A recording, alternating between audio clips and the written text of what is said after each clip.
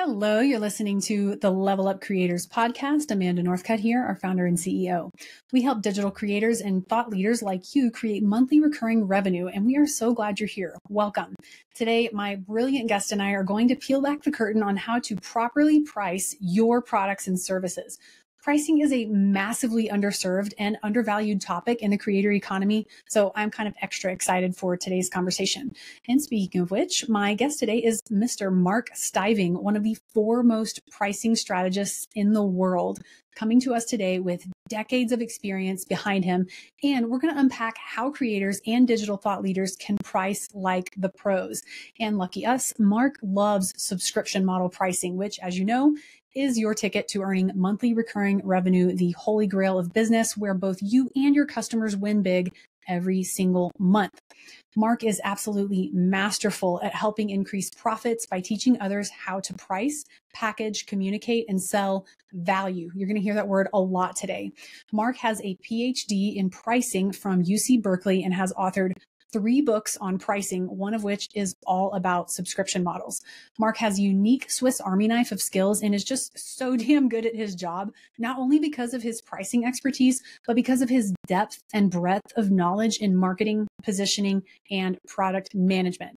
Welcome, Mark. We are so glad to have you today. Thank you, Amanda. You read that just the way my mom wrote it. Nice. I like that. Mark's a funny guy too, so it is going to be a good conversation.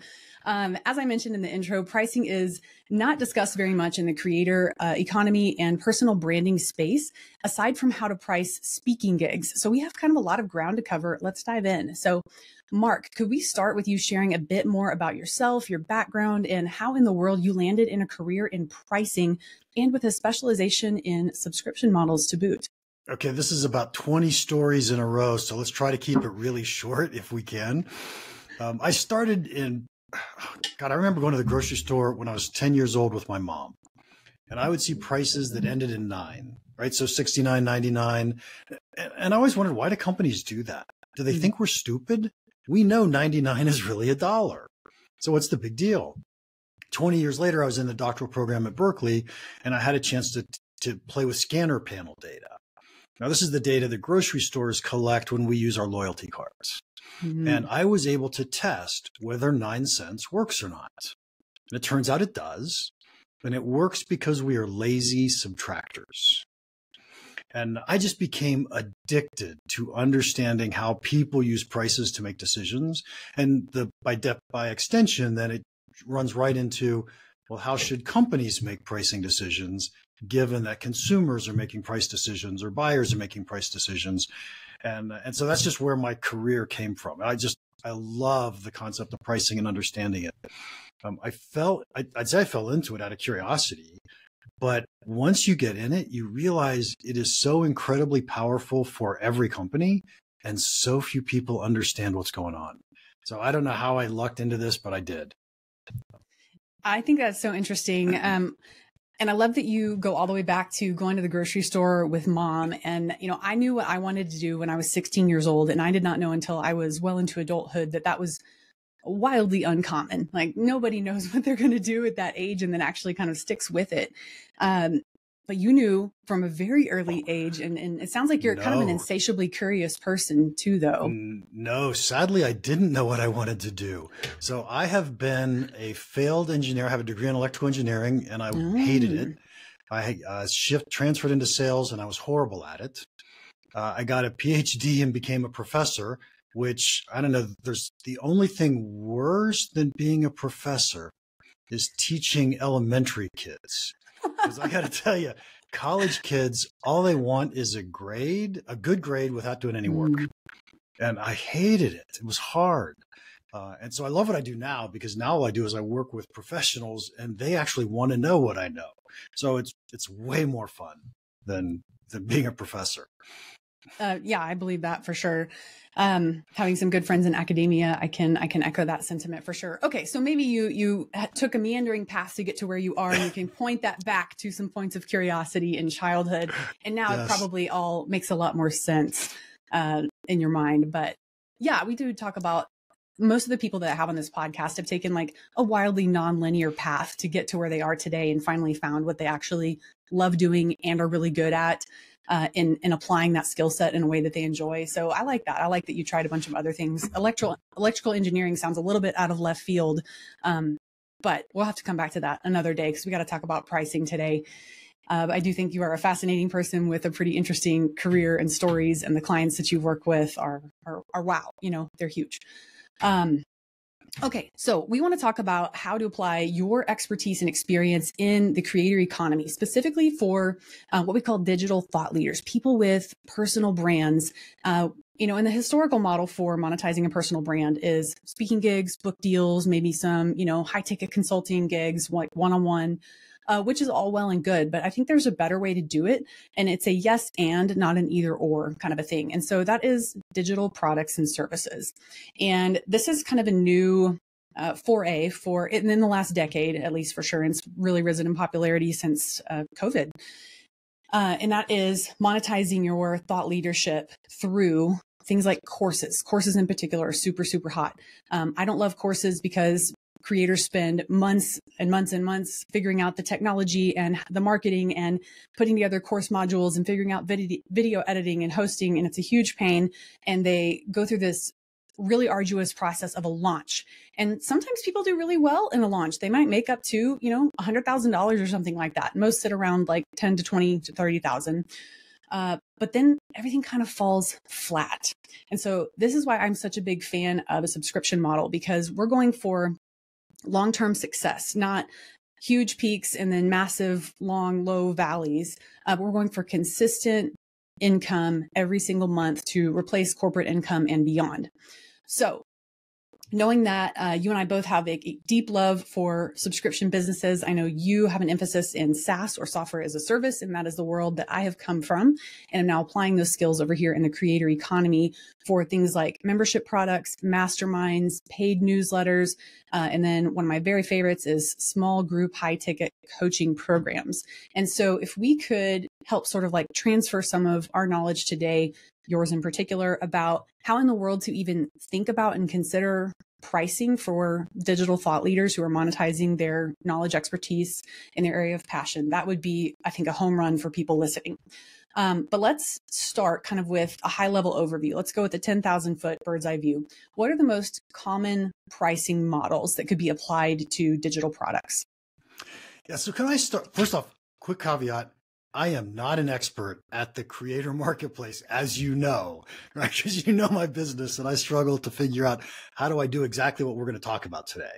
Mm-hmm. But besides that, I'll pretend like I'm really good at this. I do know SaaS really well. We're going to figure out how to apply it to creators and thought leaders for a second. Yeah. From a pricing perspective, the first thing I want everybody to realize is that there's only one pricing strategy that makes any sense at all. And that is called value-based pricing. And I'm going to define value-based pricing for you. It means charge what a customer is willing to pay. It's that easy. Now, by the way, that's impossible to do. Nobody's ever going to tell you how much they're willing to pay. You will never know the answer to that question. But when we take that as the attitude, that's why we price the way we price. Someone's willing to pay this. Then now we can think about pricing very differently than if we were doing cost plus or competition-based pricing, right? So we're thinking about how much are our customers willing to pay. In the thought leader space, it is, the question that I'm at right now is what types of models? So there are many types of models we could use. Obviously, in traditional businesses, we have transaction-based models. And when the company or the world moved to SaaS, we came up with a new phrase or a new term, which is surprisingly valuable in all fields. And that's one we'll call a pricing metric. And a pricing metric says, what do you charge for? So prior to SaaS, we would always charge by the unit. So I would charge by the hamburger, or I would charge by the bicycle, or if I was in professional services, I would charge by the hour. Right? So what do you charge for? And these things are pretty common. We go to SaaS, and in the world of SaaS, suddenly Google is now charging by the click on ads, or Dropbox is charging by the terabyte of usage of of disk space, or LinkedIn is charging by the number of in-mails you choose to use. And so you step back and say, wow, you can charge for almost anything. How do you make that decision? And that's where the pricing model really fits, is what are we going to charge for? So we could charge a one-time fee. So we do a keynote speech, we charge a one-time fee. That's what the price was. Got it. If we have a subscription program of some sort, we could charge a monthly fee and have the same monthly fee. Or we could find a usage-based model. How much are they using? This is a Dropbox type or LinkedIn type model. How much is someone using our product? And we could choose something to charge on those lines. Now, what's really fascinating is that you probably think you have the right pricing metric today, but I would recommend you think hard about it, because the right pricing metric can totally transform a business. And let me give you an example. Do you remember Blockbuster? Are you old enough to remember Blockbuster, Amanda? Oh, absolutely. Every Friday night we went to Blockbuster. Absolutely. Okay, Indeed. good. So then you remember when Netflix decided that they were going to rent DVDs by the month. So it was no longer, let me go out and get it one by the day. It's, I've got a monthly subscription and now I can have 3 DVDs at a time. And so they just, think about what they did. All they did was change the pricing model, because you're still renting movies and watching them overnight and returning the movies. Mm-hmm. But they figured out, how do I charge differently for it? And they became wildly successful. And oftentimes we see this when we see companies changing pricing models in their industry, it has the ability to change the industry. When we look for these pricing models, what we're looking for is, how is it that our customers get value from our products? And can I price in a way that's more tightly aligned with the way they're receiving value? Okay, I've blathered on way too long. Your turn. No, that's good stuff. And so, I mean, you're absolutely right. We're going from like commodity-based pricing per unit. I think, it's fair to call that a cost plus model, right? So you have expenses in your business that it's called cost of goods sold, and it's the top of your profit and loss statement. And you got to figure out how much it costs you to deliver, manufacture, whatever the widget or thing or service that you are charging for, and then add a little bit of markup so that your business is profitable, and make sure you're covering your marketing and advertising and staff and R&D and all those kinds of things, right? But that's a horrible way to price, because you're always leaving money on the table if you're doing a cost plus model. And also I talk a lot about like competitor based pricing, like, oh, I need to go, look at my competitors and see what they're doing, and I'll price like just a little bit lower than my competitors. So I think that people will buy from me instead of them. But in the creator economy, when people are really attached to an individual, that competitor-based pricing really, really falls flat. And that's where the value-based pricing really has the opportunity to massively increase your revenue, and therefore, I mean, your profit in a business like this. When we're selling digital products, your marginal expense is teeny tiny to sell additional course licenses or membership licenses or monthly access to your membership program or mastermind. And so I love the purview of value-based pricing. I've been talking about that for a long time. And I know you're not an expert in pricing in the creator economy, but no one is. I'm the closest thing to a pricing expert in the creator economy. And all we're doing here, obviously it's a new industry, it's a growth market. And so all we're able to do is learn on the fly and apply what we have that's established in other industries and overlay it and kind of taste and adjust until we're able to find something that works, right? But if we can help people today understand this like sort of paradigm shift from cost plus pricing or a regular hourly rate that you feel like will be tenable to your customers, or competitor-based pricing, I think we're going to help listeners really pull away from their competitors. And so understanding the value that you provide to your customers is going to be kind of like your golden ticket here. So Mark, can you help people listening understand, how do you determine the value that you're providing through, say, a membership community? Yeah. So let me start with one of my favorite fundamental concepts in pricing, and that is what I call will I versus which one. So when our buyers make decisions, they typically make 2 different decisions. The first decision, will I? So will I buy something in the product category? And then after they said yes to that, then they go on to say, okay, which one will I buy? Now, let's go through a quick example of that, by the way. Let's assume that your refrigerator breaks. You call the repair person, he comes over, says this one's dead, you're going to want to get a new refrigerator. Guess what? You just said yes to the will I decision. Yes, I'm going to go buy a new refrigerator. And price doesn't really matter at that point. You're going to go buy a new refrigerator. Then what do? You go to the appliance store, or you go to several appliance stores, and you look at different brands and different styles and different technologies. And do I want water in the door or not? And all of a sudden, price becomes a really big part of that decision. And what we tend to do is we look at whichever one is more expensive that we're looking at, and we say, well, how much more expensive is it? There's that subtraction we talked about a second ago, right? How much more expensive is it? Is it worth it? And that's how we make that which one decision. Is it worth it? Okay, so fundamental concept, will I and which one? What's really important about this concept is when sometimes people only make a will I decision. They don't go on to make a which one decision. My favorite example of this is if you're using an iPhone today, you're probably thinking to yourself, should I upgrade to the new iPhone 15 or not? But what you're not thinking is, should I upgrade to the new iPhone 15 or switch to Android? Right? So you're making a will I decision. You're not making a which one decision. And just as a proof point, Android has 72% market share worldwide in the mobile phones. Apple makes 85% of the profit. And that's because it's a will I decision. There's no competition there. Okay, now the reason I went through that whole conversation with you is you brought up the word competition. But I have a feeling that there isn't much competition in our worlds. Every time I've ever hired a thought leader, joined a group, something like that, it wasn't, hey, should I join this one or that one? It was always, should I join this or not?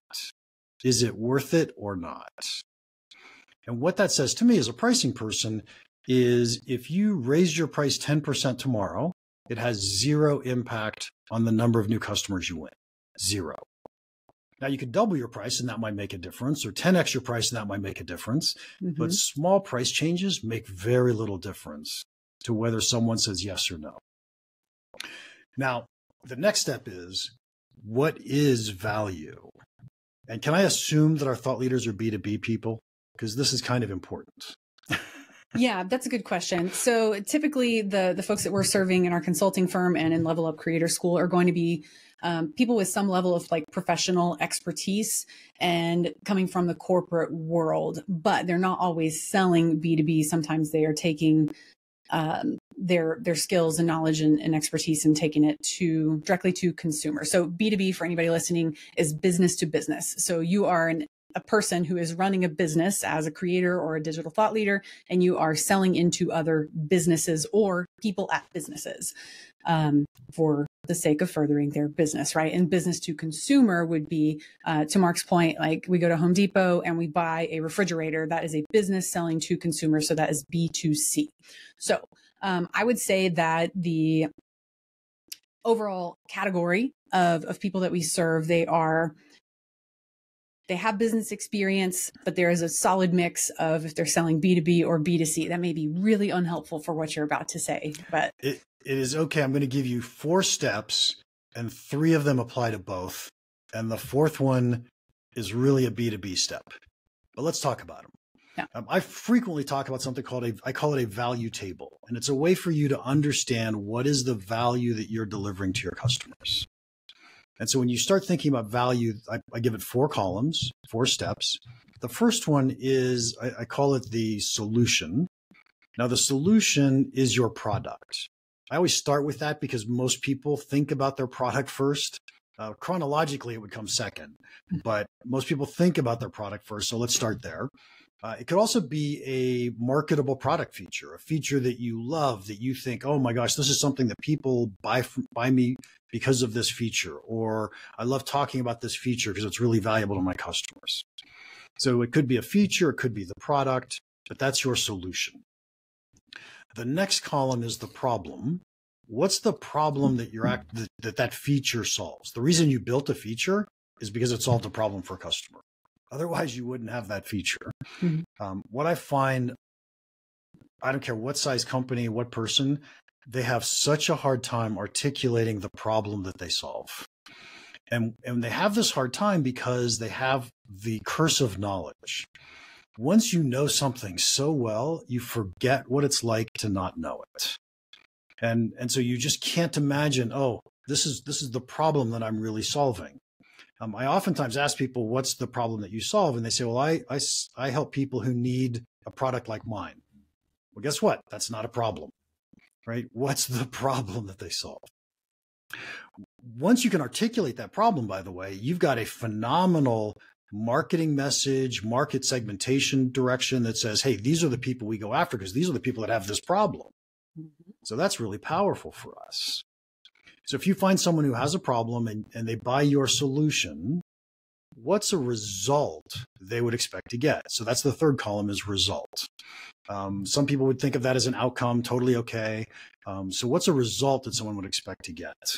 And people buy things because you solve their problems or you promise a result or an outcome. That's it. Yeah. So that's where value lies, is in the problem and the result. It doesn't lie in your product at all. So if you go pitch customers about your product and, I've got this 7-step program and here's how I deliver it. Let me tell you, nobody cares. Nobody cares. What they care about is, are you solving my problem and delivering me a result? Mm-hmm. And when you can articulate that, now you understand value. Okay, so I'm going to talk to B2B folks for just a second. In the world of B2B, if you are selling to businesses, I want you to think of the results column as a KPI or multiple KPIs. What KPIs are you going to move for your client? So it could be, what's our cost of goods sold? It could be what's our cost per unit? It could be what's our conversion rate? It could, whatever it happens to be, what are the KPIs you're going to move for your customer? So now let's go to the fourth column, which is value. In the world of B2B, value is measured in incremental profit. How much more profit are you making your customer because they bought and used your product? And if you've defined these KPIs in the third column, then using business acumen, we should be able to take almost any KPI and say, how much more profit is that going to make this customer? Because we were able to do that. So that's what value really means. Now, in the world of B2C, if we were to go through an example, talk about my shirt for a second, right? So it's a nice shirt. It's an okay shirt. But what problem does it solve? Well, today it solved a problem that I was going to be on camera, so I threw a shirt on, right? So I had this problem. What result is it going to get? Well, hopefully people will think I'm attractive, or at least they think I cared enough to deliver a nice presentation and share my content.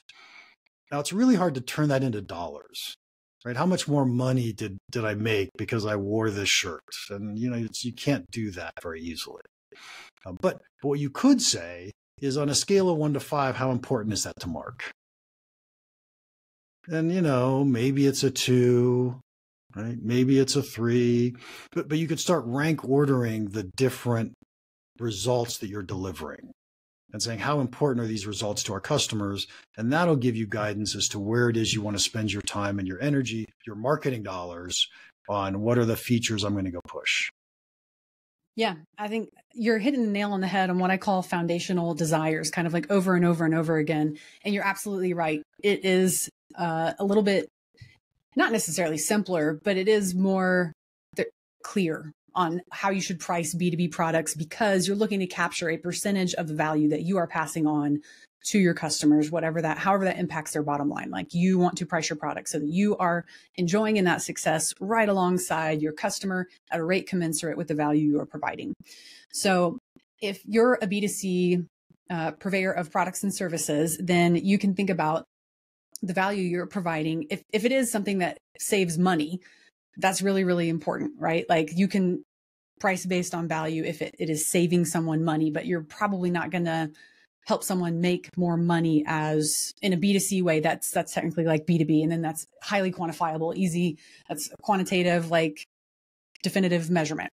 But if you think about time savings, making people's lives easier, taking them from a state of maybe fear or anxiety, or, even like fear of failure is a huge one, to a place of having clarity, confidence. I need to actually have, I have this whole chart pulled up right now because I'm giving a talk literally right after this recording. Okay. So, we talk about this as a from to transformation. And so you're taking people from fear, guilt, shame, loneliness, boredom, inadequacy, cannot read my own handwriting, weakness, lack of health, lack of education, overwhelm. These are all really, really undesirable states. And so if your product or service in the B2C world, again, that's your business directly to an individual consumer as opposed to a business, you're taking them from this undesired state to a highly desired state, which Seth Godin has talked about foundational desires for at least a decade. You're taking them to a state of belonging, confidence, control. Mark, you mentioned a second ago, like attractiveness and the perception of professionalism, right? With the shirt, the clothes that you showed up with today. You want to take people to a place of knowledge, freedom of expression, freedom of time, additional resources, power, health, luxury, revenge, peace of mind. So these are all foundational desires. And so I think if you think about that scale you're talking about, Mark, that 1 to 5 scale, how important is it that a person go from a place of fear to a place of confidence, and I've removed their anxiety and I've enabled them to move forward in the world, or get their kid a college scholarship, or grow their Instagram account or their TikTok account, or whatever the case may be? That's your value metric. How important is it to them that you can instigate this transformation? And I also love what you said about people don't care about your 7-step program until you have explained the transformation. You're taking them from this state to this state, and you're explaining the value, outcomes, and the solution. So what happens after you do my 7-step program? Then and only then do you explain the packaging, if you will, of, what the 7-step program is and that the 7-step program even exists. People do not care at all about that until they know what you are going to do for them, because we live in a highly, a society highly driven by like, what have you done for me lately? What are you going to do for me? How are you going to make my life better? So do you think that's a fair way to talk about pricing for B2C? Absolutely. So what I love about what you just said, by the way, this is B2B too. What you just said applies to B2B as well. Yeah. But what I love about what you just said is that we think exactly alike. We just use different words, right? I said problem result. You said from and to. Yep. Great, right? Who cares? Right? But the whole concept is people have to resonate with the message that you're trying to deliver, and you have to understand what you're getting what you're trying to accomplish for your clients. Mm-hmm. Yeah. I mean, the best products and services in the world are simply well-packaged solutions, right? And so like in this world that I live in of digital thought leadership and the creator economy, they're packaged up as courses, memberships, templates, group coaching programs. Almost anything can come back to that, but individual, like one-off digital products and then subscription products. And it's typically not physical. That's the world of e-commerce, which I do deal in that world some, but people are not buying like physical widgets. They're buying solutions. I mean, really, that's it. And then the packaging is templates, courses, memberships, and all that kind of stuff. Yep. Very important. And I think of the packaging as the proof point to how you delivered the result. Yeah. So your solution is just, oh, you want this? Okay, so here's how we get there. Mm-hmm. Yeah. So you've thought it through. You have your methodology. You've thought through your course modules or whatever the case may be. You've got your FAQs on your landing page that goes into a little bit more detail. But if you don't nail that from to transformation for the specific person that you're speaking to, the people who have the same problem, who have gathered around your probably social media accounts, who have signed up for your newsletter, you're speaking to that person. They have the same problem, and you are uniquely positioned because of your knowledge, expertise, and experience to solve that problem. And again, the packaging doesn't matter so much. Although if you took a course and moved it to a small group coaching program, you can charge 10, 20, 30, 40, 100 times more for that. So you got to think about how you're packaging solutions up in the digital world in that way. Like Courses are great in that people can pick them up and take them, and you don't have to do anything else. You can set up automated funnels from social media to your lead magnet or your newsletter, nurture those folks and get them to buy your course. That's all well and good, but you are leaving so much money on the table. Whereas if you took that same course material and held a dozen people's hands through a 10-week program and charged them $7,500, we're talking about a completely different business, at that point. And so that's where the packaging part comes into play. But you can also just point that directly back to the value that they're going to receive. The perception of value is vastly different, right? And taking a course versus being handheld through a program. And that's a great segue to bring up this concept of packaging for subscriptions, right? Whatever that subscription looks like. And I've worked with many, many companies, software companies in particular, and they come to me and say, Mark, we want to move to a subscription. And they want to move to a subscription because they like the valuations they get on the marketplace. But I don't really care, right? That's totally irrelevant. The only thing that matters is how are your customers getting value from your products? I think I said that earlier today. And so the question for a subscription is, are you delivering a continual stream of value? Is your customer receiving a continual stream of benefits? If you sell a one-time course, then I bought a course and I got value from the course and nothing against that. If I'm in a 10-week program or 1-year program where I'm working with you and other people that are like me, and it's almost like a group therapy session all at the same time, and we're helping each other, I'm getting value every time we meet. I'm getting value every time I talk with these people. And so we're delivering a continual stream of value. If you can craft your packaging such that you're delivering this stream of value, then it's totally okay to price for a stream of value. And that is way more profitable than pricing for a one-time event. Amen. That's right. I talk about the commonality amongst all subscription products across industries, B2C, B2B2C, whatever it is.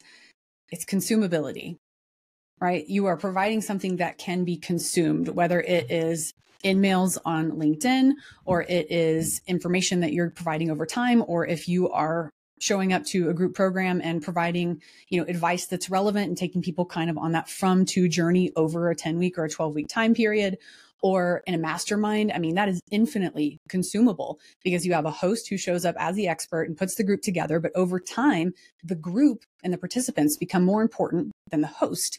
And there's infinite value to be had because each person is participating. And you also have this amazing, positive peer pressure of staying in the mastermind once you have created those relationships and people know you, and they're going to know if you duck out. Whereas in a membership product that's maybe $49 or $89 a month, it's a little bit easier to slip away if it's kind of a high volume thing. But we teach digital creators to get to know people in their communities. If it's a membership community, you've got to have 3 pieces of that. You have to have multiple courses probably within your membership community for long-term success. So people can, even if they don't consume those courses, they are aspirationally wanting to consume those courses at some point. It's I'm going to get to that, so I'm not going to cancel. And then the second piece is these live events. So you have to get people to show up on Zoom calls and provide value and interact and build relationships. And then the third piece of that is a discussion forum community where people get to know each other. And it's sort of that mastermind concept on a micro scale. But if you have people just participating and they're getting to know one another, they're providing value to one another, and you as the community host are coming in and providing value, infinitely consumable. And we obviously teach people to, again, really, really build relationships and double down on the relationship component and how to exactly tease out value and dangle a carrot so people stay for a very, very long time. But let's talk about something we haven't hit on yet. And I think this goes back to what you were talking about at the beginning, we're making a choice that we are going to buy something and then we're selecting, right? Most of our clients don't have direct competitors and they know it. Whereas I think in the B2B world, we're very obsessed with what our competitors are doing. And there are probably people in the creator economy who have tangentially related products and services that may be considered competitors. But what creators don't think about is the hidden competitor, which is, I'm not going to buy anything. I do have this problem, but it's not painful enough yet that I'm willing to fork over my hard-earned dollars to solve it. And so I think this probably goes back to your value table, which really quickly, I think I got this right. Problem, solution, result, value. Did I get that? Chronologically, that's right. I usually teach it solution, problem, result, value, but yes. Solution, problem, result, value. Okay. So you have to make sure that the problem that you're solving is painful enough that people will pay for you to solve it. Right. And so do you ever run into situations in all the consulting that you do where you're simply like, this isn't a big enough problem. Like, this isn't going to work, or you're not pressing on the right pain points. You're not using the right language. How do you address that? Yeah, so I often see that with small companies that are trying to start up and launch, where they think they've solved some major problem, but they're unable to explain to me why it's a problem. And so I just tell them, look, I don't think it's a problem. Right now, it may be a problem for some people, and maybe they haven't been able to articulate it. Maybe they haven't found the right clients. But the great thing about people like me and you is we're not experts in your field. And so if you can't explain to us in a way that we understand what the problem is you're solving, you can't explain it to anybody. Right. So we've got to figure out, how do we dumb down the language? How do we get people to truly understand the value? But I'll tell you what I find way more often is that companies underestimate the amount of value they're actually delivering. So if we say, here's what our value is, and we can articulate it, and then we go out and talk to clients, or we just start saying, what problems are you solving for your clients? And they start listing problems. And then we start calculating, well, how much did the KPI change? What was that worth to your client? We find out that we're delivering so much more value than we ever imagined that we were. And that's what builds up companies' confidence to say, hey, I can raise prices. It's not going to end the world if I raise prices. And so we end up making more money because we do that. So I would say the much bigger problem, more common problem, especially in the world of solopreneurs, is we have a major confidence problem that we don't think what we do is worth what we want to charge. And so I think value tables is a great way to say, look, here's what I'm really doing. This is very valuable. Yeah, I like that. And so it's imposter syndrome. Like, that's part of an imposter syndrome is we hear a lot of the times from prospective customers, like, I'm not an expert in that. I don't know enough to put together like a small group program or membership. I'm like, I will go through the proof points with them from their LinkedIn profile and what I've learned about them so far. And it's like, yes, you are an expert. Here's how we define that. And you have something to teach other people. You're already sharing that knowledge online. Here's how we can package it up as a solution.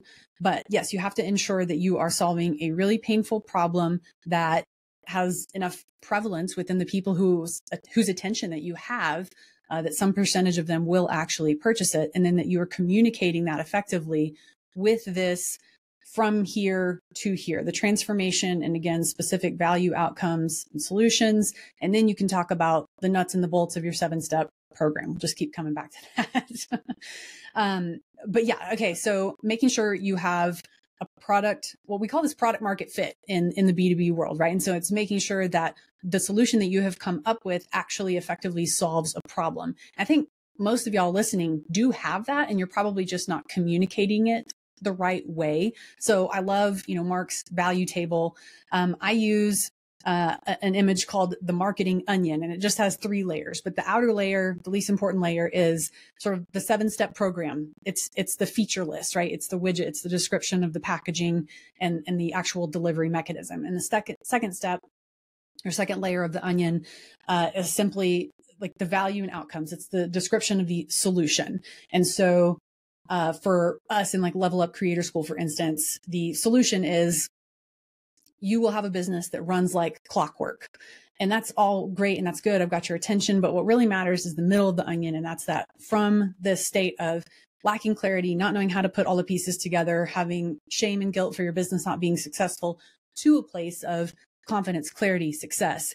And nobody gives a shit about what Level Up Creator School is until they know what I can do for them. What's that? There's a saying about this that just came to mind. It's like, nobody cares how much you know until they know how much you care. Right. Yep. And so that's really, really, really pivotal in a B2C selling relationship, especially we're talking about people with automated funnels. If you're doing like a high ticket program, you're going to have to do sales, which come talk to me if you need help with that. But if you're not communicating, again, that from to transformation and the value and outcomes, nobody cares that here's how we do level up creator school and here's the actual modality and we meet together 5 times a week and we have courses and the community and we're all very supportive, blah, blah, blah, blah, blah. People are going to leave your landing page immediately if they don't get that sense that you deeply understand them, again, on that foundational level. And this all comes back to value-based pricing, because if you're able to communicate that from to transformation, the value outcomes and the solution you're providing, you can find a value metric. And that's kind of what this all comes back to. We're going to wrap up here soon, but I'm going to give you I feel like we just started. I know. I know. I know you and I could talk all day. We've talked many times and we could just talk all day. Because we're pricing nerds and that's great. And I own that. I'll wear that badge with pride. Okay. So say we have a creator who is creating a course. I know I don't love the whole like course model, but this is a good question. That is going to, you take the course and the value outcomes and solution is it's going to save upper middle class parents 6 hours a week of household work and scheduling. It's going to make their life work like clockwork, right? It's going to save 6 hours a week. And let's assume they're making a combined income of, $300,000 a year. How do you price that course? Yeah, I don't think it's the way you think it is. I think it's going to be pretty hard to say, look, at 6 hours a week at $300,000, $300,000 is the equivalent of $150 an hour. So 6 hours is $900 a week. And if I took that times 50 weeks, we're going to call that 1,000. So that's $50,000. So if I thought that they believed that and I could sell that, then typically you could get away with charging about 10% of that number, right? So to the customer, that would be worth $5,000. But let me tell you why that's not going to work, if that's okay. Yes, it's willingness to pay. Yeah, it's willingness to pay, and they don't believe it. Yeah. Right. And so what you have to do is have built up a confidence for them. Oftentimes I see solopreneurs build a funnel of products. Right. So I've got the very inexpensive product that gets them in. So here's the $30 book or the $20 book. And now you can see, yep, I actually know what I'm talking about. And now you want to apply that. Here's the $300 course that you can take. And now here's the $10,000 mastermind program you can jump into. But it's tough to get someone to say, look, here's my $5,000, go solve my problem. Right. That's a big number to get someone to believe in early and quickly. Right. Yeah, it is. It's like, that's the correct way to think about it. That's the correct way to price it. But then we have to take into account industry norms, willingness to pay, the belief in the outcomes, which, a lot of that you can overcome with social proof and so testimonials, data, statistics, case studies, conveying effectively your level of expertise and like how you're doing this. So there's a lot of proof points to be had there that can overcome a lot of objections. But at the end of the day, no one's going to buy a course for $5,000. So you could think about packaging that differently.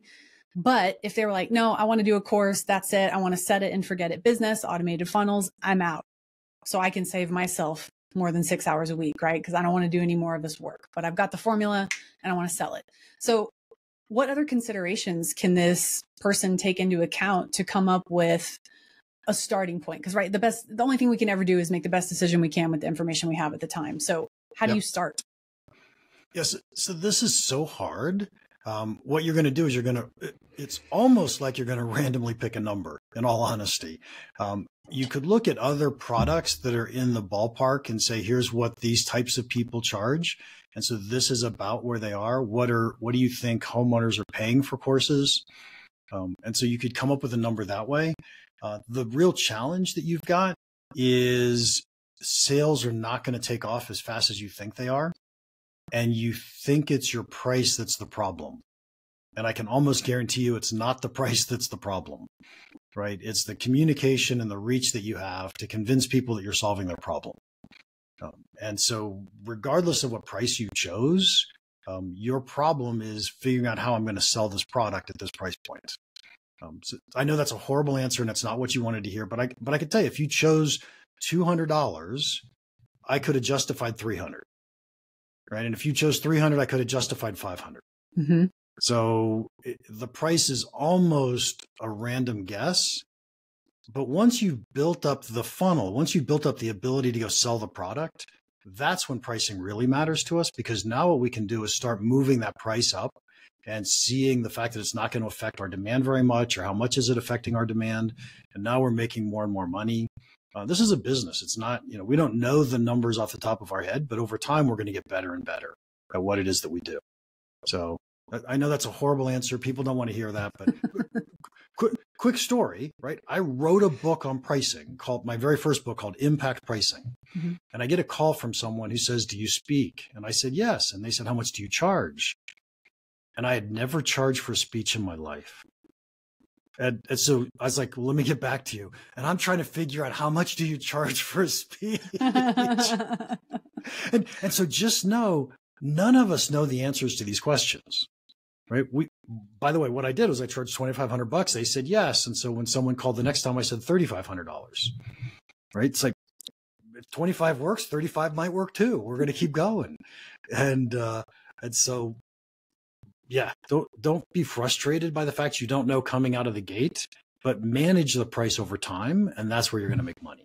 That's the key. That's right. Looking at the data, looking at your conversion rates, looking at sales over time, getting feedback from customers, doing one-on-one interviews with customers, putting together as many proof points as you can, and to elevate the perception of value. Social proof is one thing, but then we also have to do design and extraordinarily well-worded landing pages and nurture emails and marketing messaging and your social media accounts and things like that. So it's the whole package. I think, if I were that person, I'd probably start at $4.99 or $5.99 and then go from there, and maybe offer, a 3-month payment plan or something like that to pay for the course. But increasing the perception of value, increasing your proof points, but always be pricing, right? Don't ever price a product and just leave it. Don't set it and forget it. You come out of the gate with the best you can based on the information that you have in the time. But then when you learn new things, you make new decisions based on that information. And that's all business is, right? It's like we're all working toward increasing conversion rates to make more sales, to make more revenue, to make more profit, to grow. And it's all about like identifying the little tweaks that you can make over time to adjust that. And pricing is the biggest lever that you can pull in your business. And so give it a lot more thought and consideration than you're giving it right now, basically. But all right, Mark, last question. If our listeners only remembered 3 things from this conversation, what should they be? Oh man, what did I talk about today? We talked about value-based pricing, how value-based pricing is the only strategy that you want to adopt, which is charge what a customer is willing to pay. Impossible to know, but it's the right attitude or the right goal.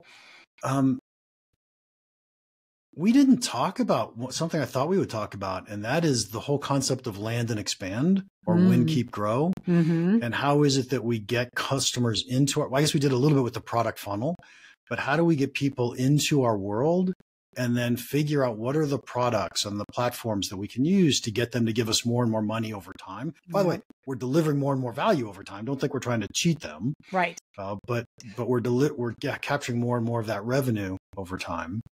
And then finally, I think for any of our B2B customers, value is measured in incremental profit. And if you can't figure out what the incremental profit is, or at least what the formulas look like, I mean, every company is different, but if you can't figure out what the formulas look like, then you don't understand your customers and your product yet. Amen. Amazing. Thank you so much for joining me today, Mark. Do you have a quick parting shot? Anything else to say? And where can our listeners find you online? I do. Thank you very much for asking. So we built a special website just for you, by the way, and I've got to look it up real fast. So I'm going to tell you what that is in just a second. But when you go to the website, what you're going to find are 3 different things. One is a chart where I've created an exercise called Valuable Features.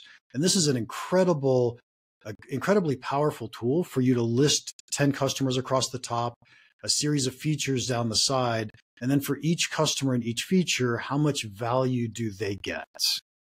And as you start to do that and start to look through that, you're going to find, what are my customers like? I have different customers that care about different things. And how do we figure all of that out? It is amazingly insightful. Mm-hmm. There's also a way to download and jump onto the newsletter. And finally, there's a way to get to, if you want to book me for an hour or have a conversation with me, you can reach out to that. And by the way, the website that you're going to go to is impactpricing.com/level up. Nice. And it is just for Amanda's listeners. Thank you so much. And I'm going to go through that pricing table or the value table exercise with my team at our next all hands meeting, which is next week. I'm pumped about that. Thank you so much. We know that your time is precious. We appreciate you sharing yours with us. We help creators like you at levelupcreatorschool.com, where our team becomes your full stack team of advisors and also includes no fluff creator courses, a vibrant creator community, and more, all on a subscription basis. And as ever, we still offer consulting and implementation work through our consulting firm, Level Up Creators. See the show notes for more information and a suite of high value free resources. See you next time on the Level Up Creators podcast.